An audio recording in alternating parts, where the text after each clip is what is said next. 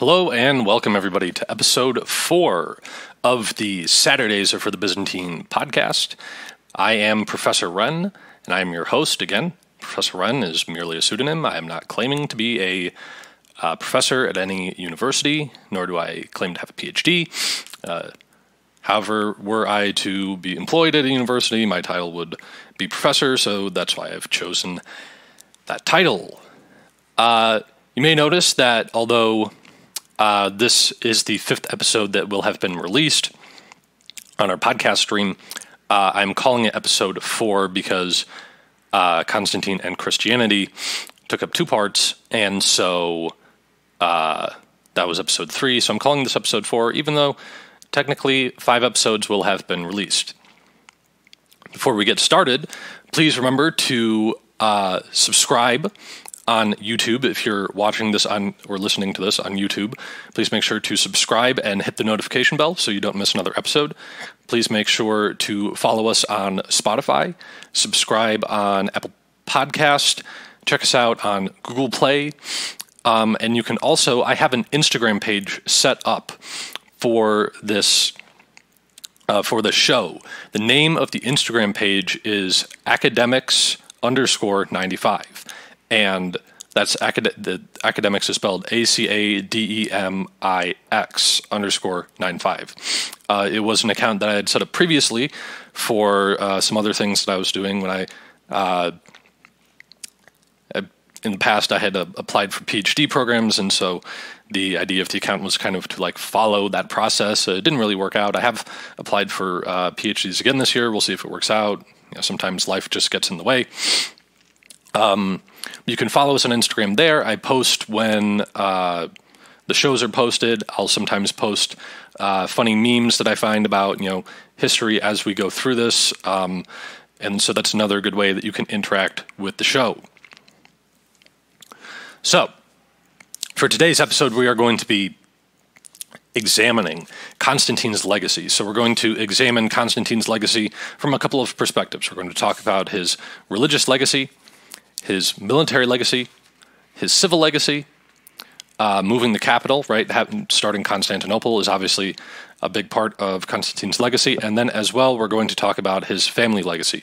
What state does he leave the empire in after he dies, and how do his descendants fare ruling the empire after him? So to go over Constantine's religious legacy, obviously he issues the Edict of Milan along with St. Ambrose, who was Bishop of Milan, which was an edict of Christian tolerance. It embraced Christianity as well as granted the Catholic Church a number of privileges in the Roman Empire. Discussed that at length in our last 2 episodes. So if you want to hear more about that, I'd recommend go and listen to our episodes entitled Constantine and Christianity. Constantine also sets somewhat of a precedent for an independent church from the state, right? So the church being independent from the state, which we see, for example, at the Council of Nicaea, right? We remember that even though Constantine himself is an Arian Christian, and actually his children are Arian Christians as well, they're going to give St. Athanasius, who's a Nicene Christian, a hard time. They're part of the reason why he gets exiled a number of times. But even though the Council of Nicaea rules against Arianism, Constantine does not interfere with that. He does not try to cudgel the bishops and the Pope into ruling what he would want to rule. Instead, he allows them to come to their own conclusions. Constantine and his family as well built a number of churches. The best known church that Constantine built would obviously be the Church of the Holy Sepulchre in Jerusalem, and this is a church built over the tomb of Jesus, and within the Church of the Holy Sepulchre, there is what's called the Edicule, which is a shrine built around the tomb of Jesus. And when you go inside the Edicule, there's the stone slab on which Jesus' body was placed. I say this as a matter of fact because a number of years ago, a guy named Martin Biddles, did a documentary with his wife. Martin Biddles is a archaeologist. I believe currently he's at Oxford, I want to say. And he did a study and along with the documentary with his wife on the Church of the Holy Sepulchre, its history, and whether or not it kind of lines up. Does the location of the Church of the Holy Sepulchre line up with the historical and archaeological evidence to suggest that Jesus was actually buried there? And the Biddle's conclusion is that yes, Jesus was, in fact, after they've studied the history and they've studied the archaeology, that the location of the Church of the Holy Sepulchre is, in fact, where Jesus was buried, which is pretty cool to think about. I don't believe Martin Biddles is a Christian either. I want to say he's an atheist, so it's not like he has Christianity as kind of a bias in his conclusion in that study. Constantine's mother, who's Saint Helen, so Constantine's mother is a saint, he is not.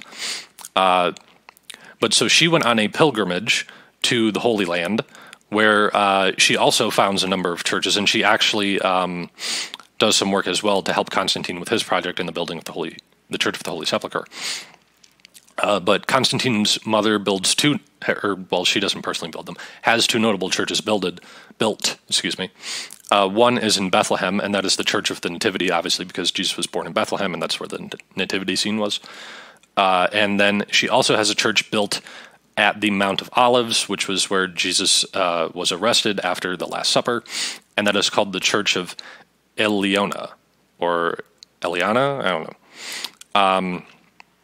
She also claims to have found the true cross, and on that site, Constantine built the Church of the Holy Sepulchre. My dad actually took a trip to Israel when I was a little kid, and he went to go see the true cross, which was covered in dust, and he said that when no one was looking, he took a little bit of paper towel and wiped some of the dust off the cross. So and then he put it in a medicine bottle, and so somewhere in my parents' house in a little medicine bottle is dust from the true cross. So that's pretty fun. And as we talked about in our last episode, Constantine's conversion to Christianity, as far as I'm concerned, was not politically motivated. There doesn't seem to be any political benefit to Constantine converting to a small yet growing religion, which was heavily persecuted. I really do not see the political expediency in converting to a religion where the adherents to that religion are being fed to hungry lions in the Colosseum, right?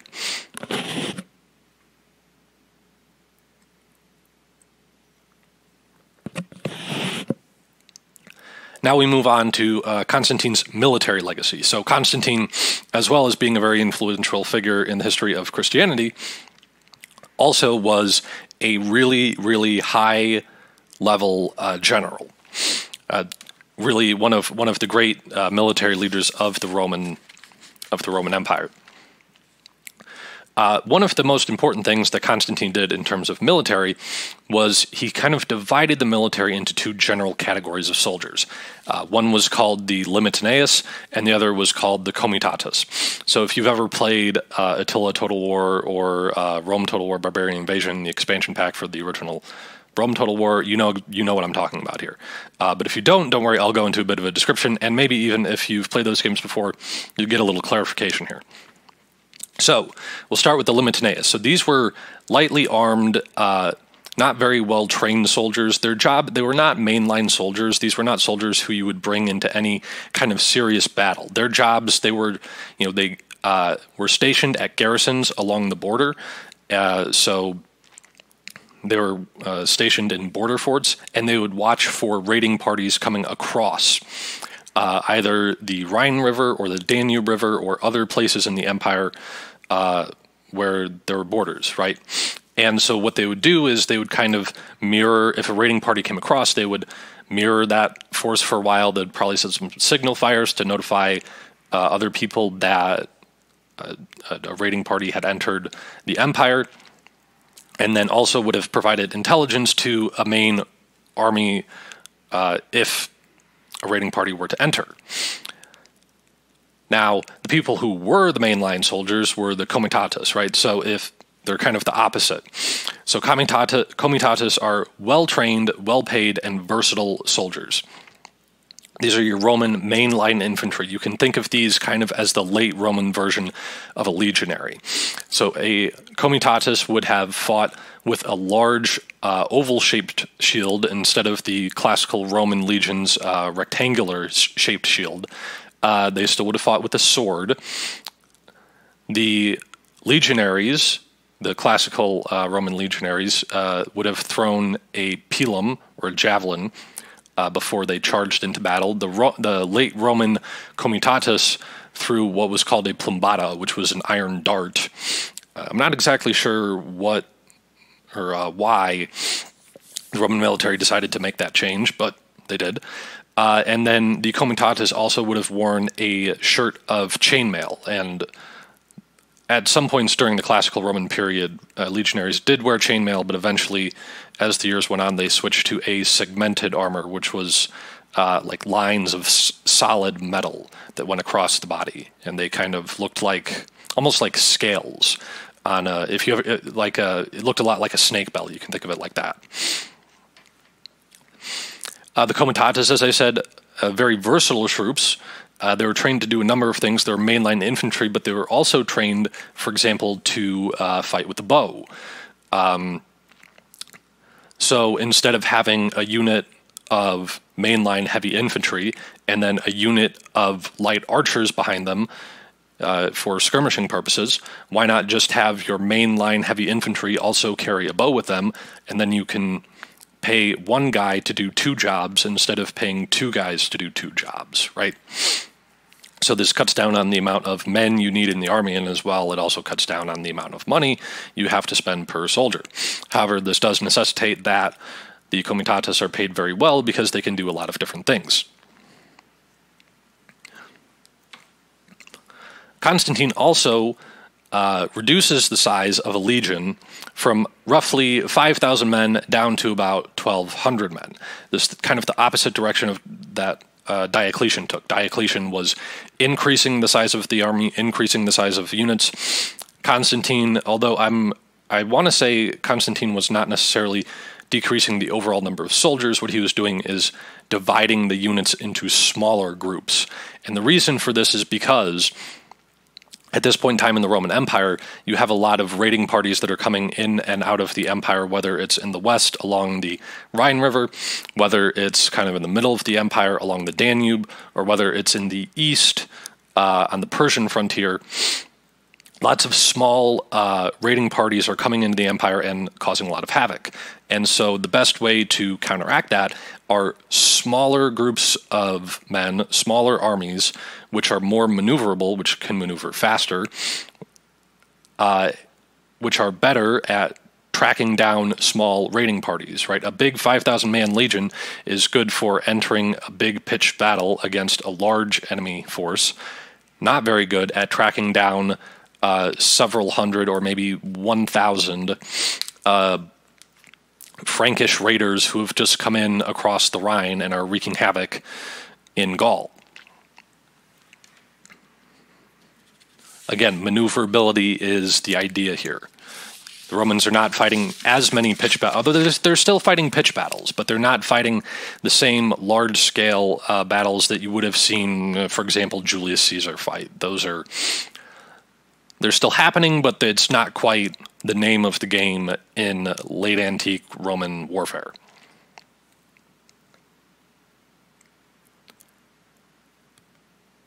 Maneuverability is also important because it can help you actually preserve your armies. Many times what the Romans would actually try to do is surround an enemy raiding party to the point where they submit them into surrender without actually fighting. Because let's also remember that if a comitatus soldier, like an individual soldier within a comitatus unit, it has to be a very versatile soldier. That means it's going to take a good amount of time and a good deal of investment to train that soldier to the point where he's competent on the battlefield, to the point where you need him to be. And then if you lose those soldiers, obviously it's going to take a lot of time and money and investment to replace those soldiers. So if you can approach the enemy in such a way where you can make them surrender without fighting them and without losing any of your own men, that's obviously preferable to engaging in pitched combat. And even if, you win a convincing victory, you're still going to be losing some soldiers, and obviously it's better to not have to replace those guys. Oftentimes what would happen is a barbarian raiding party would come across the border. The Romans might send several, 1,000 to 1,200 man legions to maneuver and cut off the line of retreat of that raiding party. The Romans would attempt to surround and make them surrender without fighting, although obviously, sometimes that's not going to happen. Sometimes you are going to have to fight an actual pitched battle.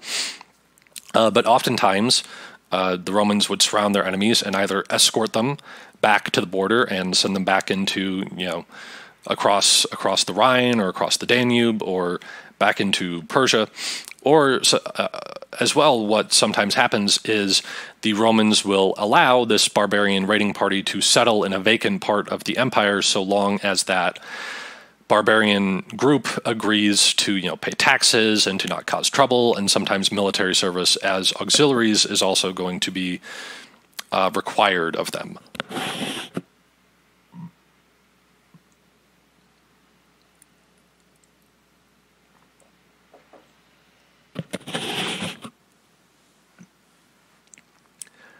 Constantine also fights a campaign in Dacia towards the end of his life. So Dacia would be in the modern Balkans, kind of what you would think of as Transylvania. So he fights the campaign in Dacia. Constantine fights with a group of barbarians called the Sarmatians. Now, the Sarmatians were descended from Iranians, right? If you think way back into almost primitive man moving across the globe, right? Many groups came up out of Iran, moved across the Caucasus Mountains, and then came westward down into Europe. And so the Sarmatians were one of these groups. Initially, kind of historically, they lived in modern Ukraine, and they sort of replaced the Scythians. The Scythians were as well another Iranian group that lived on the Eurasian steppe, and some people will say as well into the Central Asian steppe.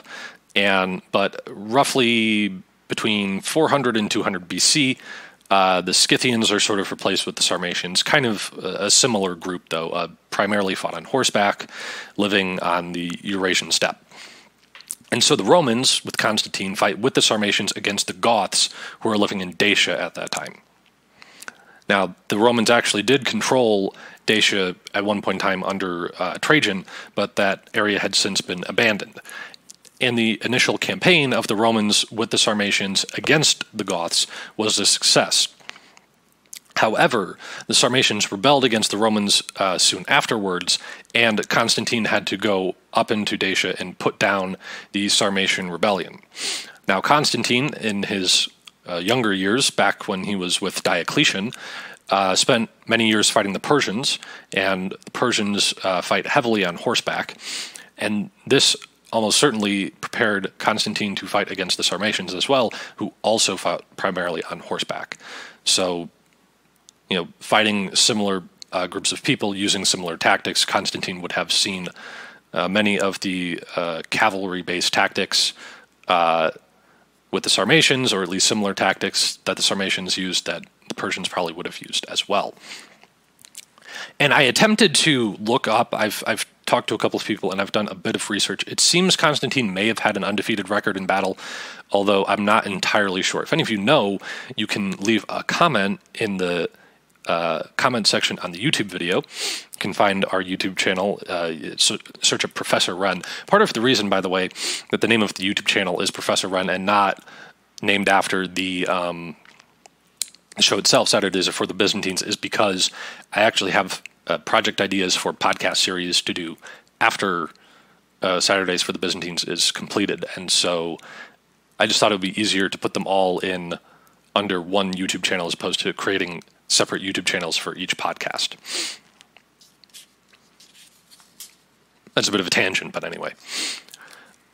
In terms of Constantine's civil legacy, he worked to better organize the bureaucracy that Diocletian started. You remember Diocletian broke up the Roman provinces from generally large provinces into much smaller provinces, allowed for more localism to occur, but then also, obviously, the smaller administrative regions you have, you need people to staff those individual regions, which creates a large bureaucracy.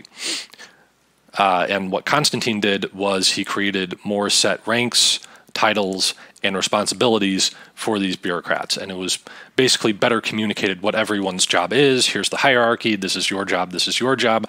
You guys answer to this boss, and you are in charge of these group of people, so on and so forth. Constantine also maintains Diocletian's court proceedings. Now, you remember, if you go back to the episode on Diocletian, that was our first episode, Diocletian took the Roman court proceedings from a very, you could say, plain Jane, cut and dry type of court protocol, and he turned it into a much more Eastern-styled, ostentatious, bedazzled version, right? He goes from sitting on a plain bench to sitting on a throne. He goes from wearing a plain white toga to wearing purple robes and a bedazzled crown. Previous Roman emperors didn't wear crowns, and so Constantine maintains this kind of stuff. And again, the style of the Eastern Roman court going forward is going to have influence on a lot of other things. For example, the Eastern Christian liturgy. Constantine as well also moves the capital of the Roman Empire from Rome to obviously Constantinople, the city named after himself. Constantine moves it, so there had previously been a city in that area called Byzantium. Now this is where we get the word Byzantine from, right? The Eastern Roman capital was at Constantinople, which had previously been called Byzantium, and so this is where we get the word Byzantine. Now again, it's important to remember, I think I've said this before, but it's worth repeating, that the Byzantines never called themselves Byzantines. They thought of themselves as Romans. In their mind, there was no difference between the Byzantine Empire throughout its whole existence. There was no difference between that and classical Rome. There was no difference between Emperor Constantine and Julius Caesar. There was no difference between Justinian and Trajan. There was no difference between Alexius Comnenus and the Emperor Augustus. They sat in the same seat, they held the same position, they held the same power. And the term Byzantine does not develop or does not come into use until, I believe it's the 18th century English historians start using it as sort of as an attempt to separate classical pagan Rome from late antique Christian Rome. Constantinople is built on 7 hills, just like Rome was. And it has all the trappings of Rome. There's an aqueduct, so there's also, that means public baths as well. So sanitation and hygiene is good in the city, or about as good as it can be for late antiquity. There's a hippodrome. There's a forum, right? So all the things that you would find in Rome itself, you can also find in Constantinople. Constantinople also becomes a trade hub because it is the bridge between Europe and Asia, especially with the advent of the Crusades. There's going to be even more of that because with the Crusades, there's a good deal more trading between East and West, especially with the establishment of the Crusader kingdoms. We'll talk more about that in future episodes. And the East, just generally at this point in time, is the more important part of the empire than the West. There's more people in the East. There's more money in the East. The East has been civilized for much longer time between the Greeks, the Egyptians, the ancient Mesopotamians. Even I was teaching. I teach world history, and we're kind of getting into the early civilized part of things. We've just moved off primitive man in my class, and I'm teaching the kid the city of Jericho, the one referenced in the Bible, right? Joshua, Jericho, and the walls come down, which would have been in the Eastern Roman Empire. Jericho seems to have been established as a city somewhere between 8,000 and 10,000 years ago. Certainly, obviously, people were living in what we would call the Western Roman Empire probably at the time as well, but they're not. It's not the same civilized type of people. They're more barbarian types. The East is also a center of finance. As we said, it's a center of trade, a center of culture, learning, right? We talked about the many schools that are popping up in Alexandria at this time. Lots of learning people are going to Alexandria. People are still going to Greece as well to learn rhetoric. That's obviously a great place to learn that. Many Romans in the classical period went to Greece to learn rhetoric. It's still going on. And as we say, a lot of Christian intellectual tradition is going on in Egypt. And as well, we'll talk about in the future church fathers from Cappadocia, which is also in the eastern part of the empire. Really just everything's going on in the east. Even 4 of the 5 patriarchal sees are in the Eastern Roman Empire, and that would be, so the 4 patriarchal sees that are in the east. And a patriarchal see is just where a patriarch of the church sits, and he's a regional leader in that area. So there's one in Constantinople, there's one in Antioch, there's one in Jerusalem, and there's one in Alexandria. And then the 5th one is obviously Rome, and that is the only patriarchal see that's in the west. Although going, as time goes on, it's also going to be Rome is the only of those cities that remains in Christian hands, right? All of the other cities will be controlled by Muslims by 1500, and many of them even well before that. Constantinople is the only one that makes it until the 1400s even. And then obviously in the east as well is closer to the greater Roman enemy, which is the Persians, right? The Persians posed the greatest threat to the Roman Empire.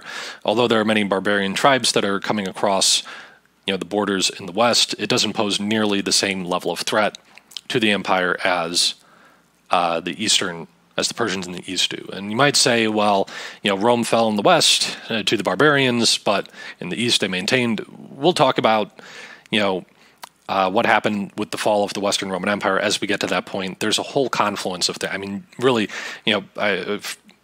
Patrick Wyman did a whole podcast series on the fall of Rome. You could say, I know my father is a historian. At one point, he taught a class on the fall of Rome. There's a whole lot of reasons and a whole lot of things you can talk about as to why Rome falls. Not just there's so many barbarians coming across the river they couldn't handle it. Well, that was a big part of it. And then as well, Constantinople is also a very defensible city because it's surrounded by 3 sides on water. We're surrounded on 3 sides by water, And then especially after Theodosius builds his Theodosian walls, no one's going to crack through that city until the Ottomans do in the 1400s. So it's a very easily defensible capital, which is important. You don't want to lose the capital of your entire empire.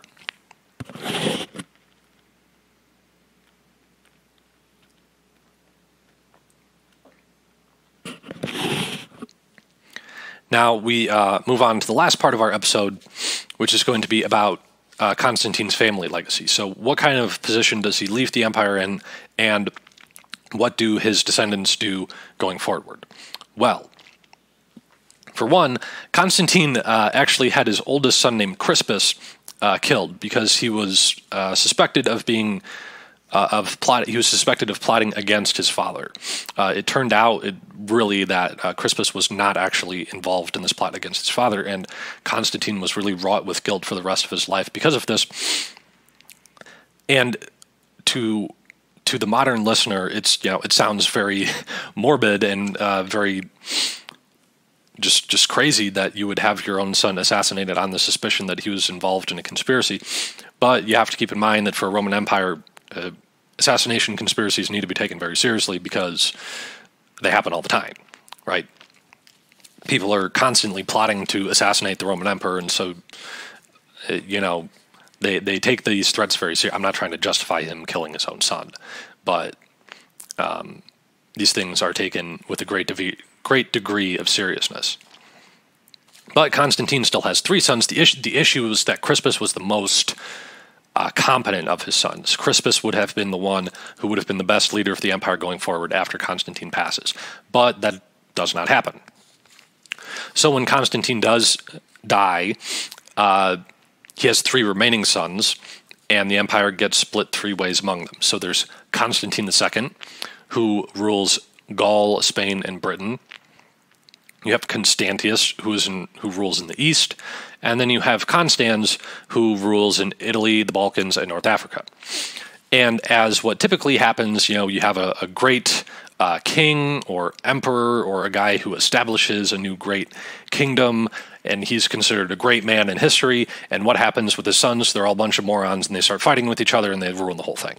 Now, fortunately for the Romans, Constantine's sons' incompetence and infighting doesn't result in the fall of the empire, but they certainly leave the empire in a worse state than when they found it.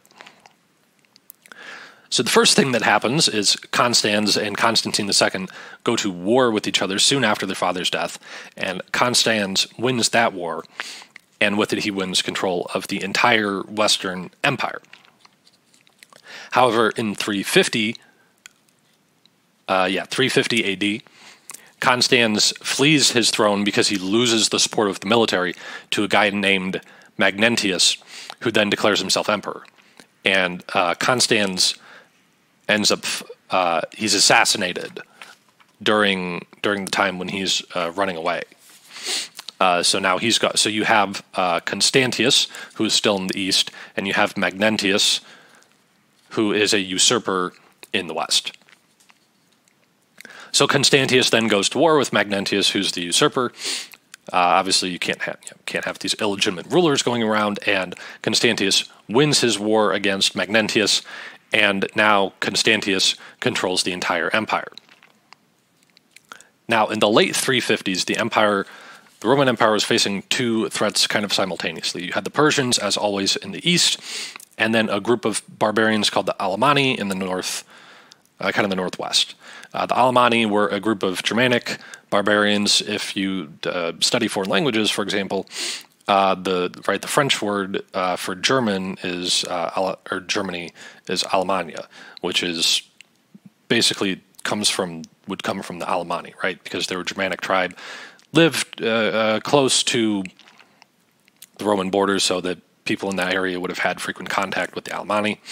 And so what Constantius does is he prepares to launch his campaign against the Persians in the east, and he leaves his cousin Julian to deal with the Alemanni in the west. And it's kind of an interesting pick that Constantius does here, because Julian is really basically like a philosophy professor.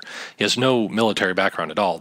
Seemingly the only reason that Constantius picks him to lead this army is that Julian is part of the imperial family, for one, although not directly, but again, all of Constantius, all of his brothers are dead at this point. So he needs somebody to lead an army, and he picks Julian, who we'll talk more about in the next episode, who's honestly kind of kept away for a lot of his life because Constantine's sons wanted to basically eliminate any threats to power. And Julian is actually lucky to be alive because a lot of his direct relatives were killed by Constantius and Constans and Constantine II, again, in order to eliminate potential threats to their power. But despite all that, even though Julian has no military experience, he goes off to the west and he wins his campaign against the Alemanni. Now, in 357, that happens in 357. Julian and his army handle their fight with the Alemanni, winning the campaign. Really, the campaign only lasts one battle, but frequently in ancient and even medieval warfare, one pitched battle is enough to win you a campaign. And so Julian defeats the Alemanni at the Battle of Strasbourg, so putting that in the modern, the territory of Alsace-Lorraine, which is French today, although perhaps if you're German, you might have a different opinion about what Alsace-Lorraine is to you. It's fine. But so after Julian finishes his campaign against the Alemanni, Constantius calls Julian to bring his army to the east, because obviously Constantius is getting this campaign ready for the Persians, or getting ready to campaign against the Persians, and he needs all the help he can get. Obviously, the Persians are a huge enemy. More troops are going to be better in this situation. This is not right. This is not the small armies of fighting raiding parties. You're going off and you're leading a campaign directly into enemy territory. You're going to be fighting pitched battles. You need more soldiers, right? And so, but the issue is that the men in Julian's army do not want to go all the way to the east to fight a campaign against the Persians, right? They're in the west. These are probably soldiers who are from the west. They don't want to go all the way east. That's a long way from home. The way, think about right on the where they are at this point in time is basically right on the border of modern France and Germany. They're hanging out in Gaul. They don't want to go all the way over there. And so what they do is they declare Julian their own emperor. So Julian gets declared emperor by his own soldiers. And he basically does accept that title, although he's not I don't think Julian, at least from the research I've done on this, it doesn't seem like he tried to instigate this. It really seems like the soldiers just didn't want to go to the east, and so they decided to declare Julian the emperor in the west in order to stay where they wanted to be. But obviously, for Constantius, this is a threat to his power, and so he basically abandons the Persian campaign to go handle Julius out in the west. However, Constantius dies while he's marching to go face Julian, and actually, because Constantius has no heirs of his own, he basically declares Julian emperor on his deathbed. And so Julian becomes emperor at age 29 after his cousin Constantius dies, and he is the emperor of the whole empire. He's not splitting it east and west. He's emperor of the whole thing. And this is at the age of 29. Julian is 29 when he rises to be the Roman emperor. And that's where we're going to cut it off for this episode. Next episode, we'll talk more about Julian. You may know him better by his title, Julian the Apostate. That'll be next week's episode. So if you've made it this far in the video or in the podcast, if you're watching on YouTube, please make sure to hit the like button. Make sure to also subscribe and hit the notification bell so you never miss another episode. If you're watching, or if you're listening on Spotify, please give us a follow. If you're watching, or I'm sorry, I keep saying this. If you're listening on Apple Podcasts, please follow us or subscribe. Give us a 5-star review. Only 5-star reviews are allowed. Actually, I've set it up so that anything less than a 5-star review on iTunes is actually disabled. No, I'm just kidding. I actually have very few tech skills. Me starting this podcast was much more me being interested in history than me being good at tech and also knowing some things about it. It's mostly my thing is I know a good deal about history. The tech things, I'm really just kind of figuring this out as I go. And then as well, check out our Instagram page. You can go on and search up academics. That's ACADEMIX_95, where I'll post updates about the show, post memes about history that we can all kind of have fun with. And that'll be it for this time. So again, thank you for watching, and we'll see y'all next time.